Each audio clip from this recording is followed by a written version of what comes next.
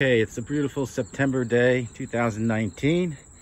I'm going to change the oil and filter on my 2017 Chevy Cruze. It has approximately 7,500 miles on it. It's the first oil change.